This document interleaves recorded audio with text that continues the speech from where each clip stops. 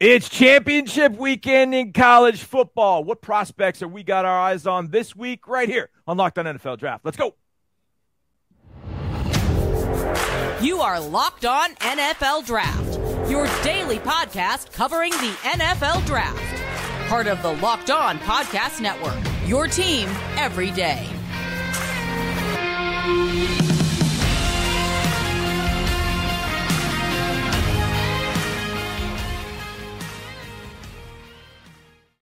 Yes, sir. Welcome into another edition of Locked On NFL Draft. It's former NFL, AFL defensive back Eric Crocker at Eric_Crocker on Twitter. Also Locked On 49ers. Ryan Tracy from Rogue Analytics at Ryan Tracy NFL on Twitter, NFL33.com, and Locked On Chiefs. I'm John Harris, football analyst, silent reporter for the 1-9-1 Houston Texans. We'll be talking a lot of draft here in Houston, and also at my website, footballtakeover.com. A reminder, it's a crossover Thursday, and it's presented by our friends at Prize Picks. Prize Picks is so much fun and easy to play. No competing with other players, just you versus projections. You pick 2 to 5 players in a multitude of sports. If they score more or less than their Prize Picks projection, you can win up to 10 times your money on your entry. It can literally take less than 60 seconds to enter. It's that easy. We love Prize Picks, and we know you will too. First-time users can receive a 100% instant deposit match up to $100 with promo code LOCKED ON. That's prizepicks.com, promo code LOCKED ON. And gentlemen, we're locked on this weekend, and one of the three of us will actually be at the biggest game all weekend. Raise your hand if you're going to Las Vegas on Friday. There it is. Eric Crocker, that's right. Eric will be at the Pac-12 championship game. Guys, arguably the most important game of the weekend with USC sitting number 4 in the CFP. But Utah beat USC at Salt Lake City. Now they play them in Las Vegas. We saw Utah last year beat Oregon and then turn around and hammer Oregon again. But this is about prospects and guys that we're watching Utah USC. If we take Caleb Williams out of the picture for now, what prospects in this game are we really excited about seeing? Ryan Tracy, we will start with you on either side, Utah or USC. Which prospects are you excited about seeing this weekend in the Pac-12 championship game? I want confirmation because right now the guy that's sitting at the top of my board in the wide receiver column is Jordan Addison. Can he live up to that? A lot of complaints about the total yardage and that kind of issue. He's missed a couple of games. Can he now step it up here as we look towards the playoff? And assuming they get there, what can he do in these next 2 games? I'm really interested to see what that level is that he can kick it into right now. Eric Crocker, you're going to see the game up close, but I know the Trojans are close to your heart. But are there prospects in this game that you're excited about seeing and what they might tell you as they get ready for the 2023 NFL Draft? Yeah, there's a couple of guys right off the bat. Cam Rising, right? You look at the big quarterback from Utah and what he's been so far this year, 22 touchdowns, 7 interceptions. He's been pretty steady, but he's not viewed as just this big polarizing prospect as a quarterback. Well, not everybody's going to be first-round picks. Not everybody's going to be second-round picks. When will Cam Rising go? I think having a huge game here in this Pac-12 championship can definitely go a long ways as it pertains to his evaluation and kind of what it looks like winning in the moment. Yeah, think about scouts, right? Or just when Pac-12 plays. Friday nights, late at night.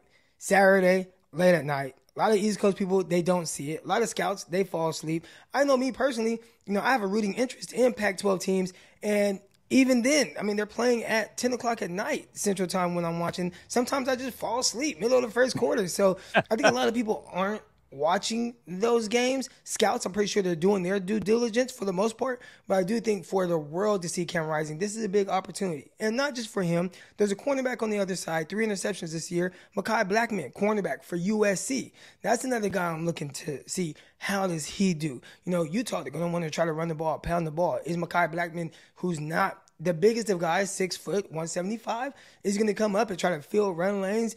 We always talk about crack replace. Receiver comes down, cracks the end, is the cornerback shooting right now and closing off that edge as well as being a contained guy. Those are the things I want to see. Does he have that level of physicality? And it's going to be cool to really be able to see all that up close and personal. I'm going to give you a guy, and he's in contention for TE2. Tight end 1 is going to be Michael Mayer from Notre Dame for me. I don't think there's any question as far as that goes. But tight end 2, I like Luke Musgrave from out of Oregon State. He's been banged up this year, but I think he is a wildly talented dude, the son of Bill Musgrave, former offensive coordinator at pro and college level. But last time against Southern California, let me read you these numbers from Dalton Kinkaid. I'm sure we remember him. Dalton Kinkaid, 16 receptions, 234 yards, and a touchdown. Now, prior to that, he had kind of been a couple catches here, a couple catches there, nothing big. 16 for 234. Then against Washington State, 7 for 56 and a tutty. Against Oregon, 11 for 99. Against Colorado, 5 for 102 and a touchdown. Dalton Kinkaid, oh, by the way, didn't even get in the finalists of the John Mackey Award. So I think he's got something to prove. But USC on the flip side, they got something to prove. Can they slow down Dalton Kinkaid, who I think should have been one of the top 3 tight ends? I think he is. I think he's right there with Musgrave at 2 and 3. And I go back and forth. I think they're really, really close, kind of in the 50 to 55 range where I would put him in the Harris 100. But you talk about I compare him to a poor man, Zach Ertz. I think, and he wears number 86, so you kind of see that in his game. He's a great receiver. I think his blocking needs a little bit of work. But I think those prospects in the Utah-USC game, along with Andrew Voorhees, number 72, keep an eye on him. If you're one of the trenches lovers, Andrew Voorhees is arguably the strongest dude that is going to be at the Combine. He is stacked, and you could see it in the way he plays. And I know a certain team in my town that could use some interior play. And better interior play. And Andrew Voorhees would look very, very good in red, white, and blue, the Houston Texans. But that's not for me to decide now. That is for a later date. Now, there's going to be a lot of purple in Arlington.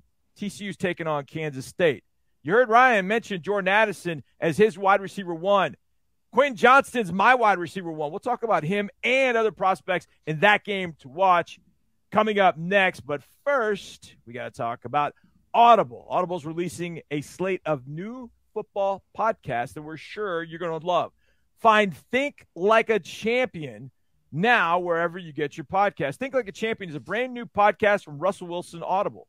Russell Wilson, along with co-hosts Harry Wilson and Trevor Moawad, dig into high-performance athletes, artists, and leaders pushing the boundaries of their potential. You hear from Von Miller. You're going to hear from Tim Tebow. Each episode features interviews with Olympic medalists, NFL stars, and business leaders. They'll swap stories. They'll share proven mental techniques that have gotten the world's most elite performers across the finish line and beyond. Available for free on Audible. Head over to Locked On Presents for a sneak peek of Think Like a Champion, or catch the full series available anywhere you get your podcast. Available everywhere now. Audible, get in the game. We thank you for making Locked On NFL Draft your first listen today. For your second listen today, check out Locked On Sports Today. From the games that matter the most, the biggest stories in sports, go beyond the scoreboard and behind the scenes with local experts and insights only Locked On can provide. Locked On Sports Today, available on this app, YouTube, and wherever you get your podcast. Now on this podcast, we have debated wide receiver 1 for a while. And we talked about Quentin Johnston versus Jordan Addison right now for a while. And so I'm just going to jump right on it. Quentin Johnston's a guy I just love watching. At 6'4", 217 pounds, he looks like Kelvin Benjamin, but he runs like Will Fuller, kind of. Maybe not that fast. But you put that combination, it gets kind of scary. So maybe we don't focus too much on Quentin Johnston, especially because of the game he had against Kansas. Sorry, Ryan, it just, it came out. He's playing Kansas State, though. I know, but they're playing Kansas State. And that brings up a really interesting team to me, because Kansas State's one of those teams you look and go, I don't know if I love a ton of their prospects as NFL guys, but I do know that some of those guys are going to end up in the NFL, including Eric Crocker, a 5'6", 180-pound running back named Deuce Vaughn. Where do you project Deuce going to the next level? Do you think he can be this was my comp, and I'll let you both chime in on this. My comp was if Christian McCaffrey married Darren Sproles and the baby was Deuce Vaughn. And Eric? Well, you know what? If I remember correctly, did Sproles go to Kansas State as well? Yes, he did. Wow, all right. So look at that connection there. Deuce Vaughn, the guy who's going to be running for over 1,300 yards this season, especially at that size, good yards per carry. He's a guy that has that nice, quick first step and explosiveness. Where will he go, though? That's the biggest question. And I'm not quite sure he has the girth of some of the other guys that you want to see, even smaller, right? Like Corum. Corum's not a big running back, but he's still thicker than Deuce Vaughn. So I think that's the part where teams are going to, have to make that decision. Is he just a little too undersized? Now, It doesn't matter if you're undersized. It's on you to prove guys wrong. It just might cost you a little bit of money up front. But on the back end, if you go to the NFL, you provide some type of value to a team, whether it's as a return guy or maybe a third down specialist, catch the ball out of the backfield, then he'll be fine. Right now, I have to say he's a day 3 guy. Ryan, your thoughts about Deuce Vaughn? Yeah, I like him as well. Day 3, I think will be fine. The question is going to be, he's got the speed. Yeah. How much is the penalty going to be that for evaluators that just can't take the size thing? Not everybody can be Darren Sproles, even if you look like him and you wear the old uniform from K-State. Like, I think it could be a little bit later on day 3 if the evaluators feel that it's just hard to keep up physically and project, completing a rookie contract. In today's NFL, second contract is difficult to swallow no matter who the running back is. So can he outplay everybody in that first 4-year contract? He's fascinating. I saw him last year at our bowl game, the Texas Bowl, and he really is that small. I mean, you see him and you're like, it's almost disconcerting. You're like, that's Deuce Vaughn. You just think, well, TV, he's got to be big in real life. No. He's that small. But then you see him hide behind his lineman and dart out, and he's strong, though, because he was breaking arm tackles in that game. I mean, LSU didn't have their main defenders, but LSU couldn't slow him down because of that. He would get behind him, and then he would dart out. He's got great vision. He's a coach's kid. I think Deuce Vaughn gets really, really interesting. One guy I love for Kansas State in this game is number 91, Felix Anaduke Uzoma, who was just named Big 12 Defensive Player of the Year, which did sit well with some people from the University of Texas, but that's for them to figure out. He will be chasing Max Duggan, quarterback at TCU. And we talked a lot about quarterbacks, but I don't think Duggan's a guy that we've talked about. And his story is a good one because he had been a 3-year starter, and then he gets replaced by Sonny Dykes. Sonny Dykes says, no, I'm going with Chandler Morris. That's the guy. Morris gets hurt in the first game. Duggan has to go in the game, and not only does he save that game, but he then saves the entire season by playing like the champion that he is. But is he just a good college quarterback, or is he a guy that maybe sticks around in the league like a Taylor Heineke has for the Washington Commanders? Ryan, Tracy, your thoughts about Max Duggan from TCU? Heineke is an interesting comparison. I do feel like he's not a finished product, that he's got ceiling he can chase. And this goes back to our conversation we had yesterday about having the right guys in the room to have a plan to develop you. We've seen Bill Belichick do this a couple of times too, where he drafts a guy, brings him up, all of a sudden he can ship him off to the 49ers and make a windfall, right, in draft picks. This reminds me of what a path could be for Duggan. Is somebody can raise him up. You're going to probably have to ship him off to get your value add, but he might be a guy who starts for a second team in his rookie contract. Eric, your thoughts about Max Duggan, who, A, should get a trip to NYC to be part of the Heisman crew, or at least I hope he will, and B, draft prospects of Max Duggan. He's played extremely well. He's definitely lifting up TCU right now. TCU is undefeated. Undefeated. Say that out loud. It sounds a little awkward at first, but it's like, wow, they're playing extremely well, whether it's, with a guy out there like Quentin Johnston catching balls from Duggan or just Duggan kind of carrying his team. And I think anytime you see a guy with his profile, not the biggest of guys, 6'2", around 210 pounds. You look at Jimmy Garoppolo, 6'2", around 220 pounds, right? Like, I see a kind of a little comparison there where they're not the biggest of guys, so they end up falling a little bit in the draft. Maybe he goes to a situation, like you said, to a Belichick, or I know another coach that likes guys like that maybe don't have this most, big time athleticism. Well, I say that, then he goes and drafts Trey Lance, but Kyle Shanahan, look at the Nick Mullins and CJ Beathard and guys like that who weren't the best of athletes, but he liked guys that weren't very big. They didn't even have to have the biggest arm, but can you execute in the offense? And I think that's something that we see Duggan do very well. Yeah, absolutely. I think it's going to be a fun game, Ryan. I'll tell you another guy that I'm going to keep an eye on, because when you look back, for Johnston and Duggan, they got 74 yards on K-State the last time they played. And some of that is because of the guy that nobody talks about, and that's Julius Brents, 6'4", 202, a guy that has the size to hang with Johnston, at least early in the route. I don't think he has the long speed to even come close to competing. He did give up that touchdown he got in that ball game, but that's something I think a second bite at the apple and trying to stop Johnston, that might be the matchup to watch. Yeah, Julius Brent's going to the Senior Bowl, so we'll get an opportunity to see him up close and personal. All right, LSU, Georgia in the SEC, UCF, Tulane in AAC, Purdue, Michigan in the Big Ten, Clemson, North Carolina in ACC, Fresno State, Boise State in Mountain West. We will pick a game and a prospect that we'll have our eyes on. We'll do that next in our final segment of Locked On NFL Draft. But we got to talk about betonline.net. BetOnline.net is your number one source for sports betting info, stats, news, and analysis on any sport out there. If you're in the World Cup, I know a lot of people get in the World Cup because the United States ended up with a 1-0 win a few days ago. You can follow the World Cup. You can follow NFL. You can follow college football, basketball, and you get the latest odds and trends for every professional amateur league that's out there. They got it all at betonline.net. And if you love a sports podcast, which you know you do, you listen to us. You can find those at BetOnline as well. We're always the fastest and easiest way to get your betting fix. Head to the website today or use your mobile device to learn more. BetOnline, where the game starts. And the games are starting this weekend. Man, Friday night, Akron, Buffalo, and the MAC. North Texas, UTSA Conference USA Championship. I love Frank Harris Jr. I think he's kind of a multi-use weapon at the next level in the NFL. And they've also got a safety at UTSA named Rashad Wisdom, who is a stone-cold killer. He reminds me of Bob Sanders, if you remember Bob Sanders. Got the Pac-12 championship. Those games are all on Friday. But then we've got a load of them that are taking place on Saturday. And we've already talked about a few.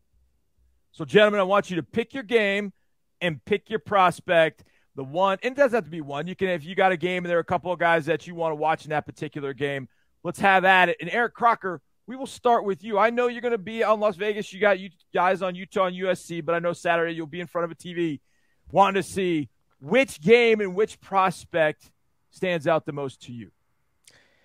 LSU, Georgia, Kayshon Boutte against the secondary of Georgia. We've been waiting for Kayshon to really step up and have that big, impactful game. Last game, they needed him against Texas A&M. Really tough loss for LSU down the stretch there. 4 catches, 43 yards. And most of his season has kind of gone like that when people were projecting him to be a top 10 pick. Now, is this a Jaden Daniels issue, who's been a little bit inconsistent as a passer, or is it an issue of, dang, I kind of got to be the guy and maybe people are paying more attention to me? Maybe not as much attention to a guy like Malik Neighbors, who Neighbors is the one that has consistently had the better games. A couple of weeks removed from a 7-catch, 129-yard game. Last week against Texas A&M, 7 catches, 69 yards. He's been far more consistent as a pass catcher than what we've seen from the other guy, Kayshon Boutte. And when I say far more consistent, I mean just in having some of these big games in there. I'd say Kayshon has been more consistent with just playing at this certain level. But I'm curious to see, what does he look like against these Georgia DBs? We know they're going to be aggressive. We know they're going to play man coverage. You're going to have to free yourself up in routes. They're going to make it difficult on you. They're going to get pressure on your quarterback a lot. Can you help your quarterback out? If he can, then we're talking about him hopefully being a first-round pick and living up to the bill of, or in the expectations of what were set on him early in this season. No doubt. Ryan Tracy, pick your conference championship game and the prospect that you got your eyes on. Maybe two. It's going to be ACC for me because the defensive line unit has a lot of big names. 2 guys that we're talking about going to the 15, right? For me, it's about confirmation. Can Miles Murphy make sure that he's the number 2 edge rusher selected? I think that's a possibility. Watch 98, folks. See what you think. But that's not the end of the story. We've seen Clemson schools, classes in the past have a number of guys get drafted, and maybe the guy who's drafted first isn't the guy that ends up being the biggest impact as a pro. So Brisset, I think you have to get a feel for him a little bit more up and down.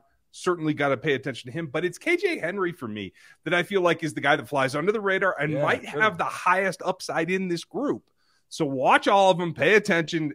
Derek May has enough scramble in him that I think that could be a little bit problematic, especially for the edge guys. But if they can chase him down, I think that goes a long way towards solidifying their spots.